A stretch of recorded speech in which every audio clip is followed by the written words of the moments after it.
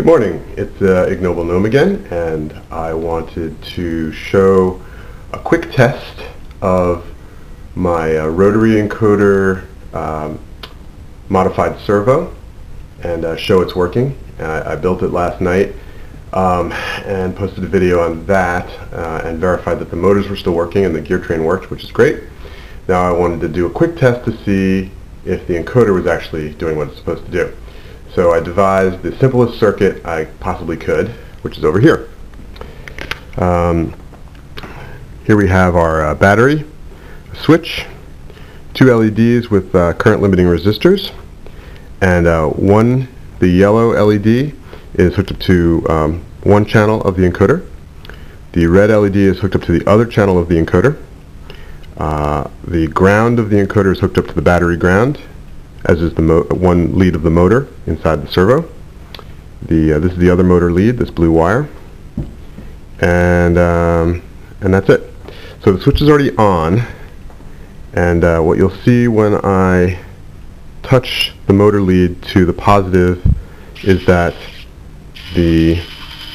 well, I don't know how well you can see it, but those LEDs are actually pulsing.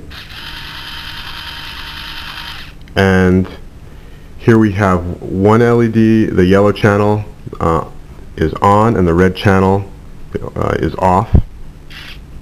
There, they're both off. Now the red's on. Now they're both on. Both off. Okay, so obviously it's going multiple. You can see based on the revolutions, you know, I can't stop it at one detent, right? But if I can manage, how am I going to do this? Let's see. You still have a view of the LEDs. I'm going to have to turn this a little. See if I can do that without killing my circuit. Clip this on a little better. I wanted a very quick way of testing this without having to do any coding or invest time in, say, a breadboard. So it's just the simplest thing possible.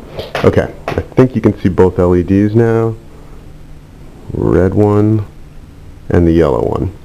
I'm going to physically turn I'm going to physically knock my camera over. I'm going to physically turn my encoder, my motor, and you can see both on.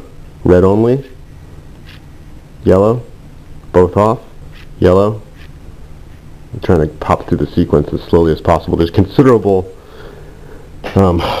force behind, required to turn the wheel by hand. So let's see, yellow, red, yellow, okay, both off, both on. But I think I missed a step because I think it should only change one thing at a time. So it's both were off, yellow,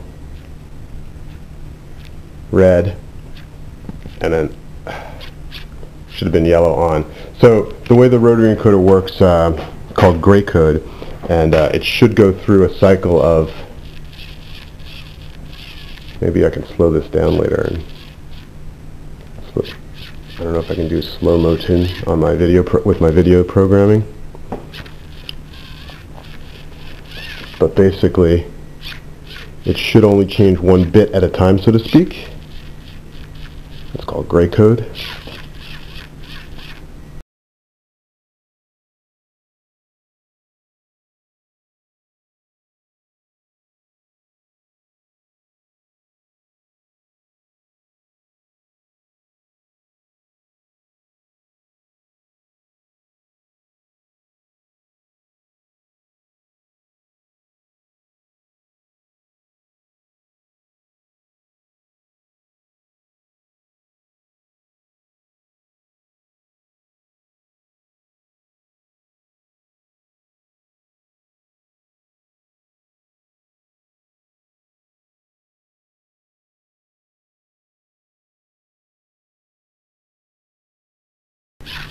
Okay, so anyway, the encoder works. Hurrah. That is the important bit, and I look forward to putting this in a circuit.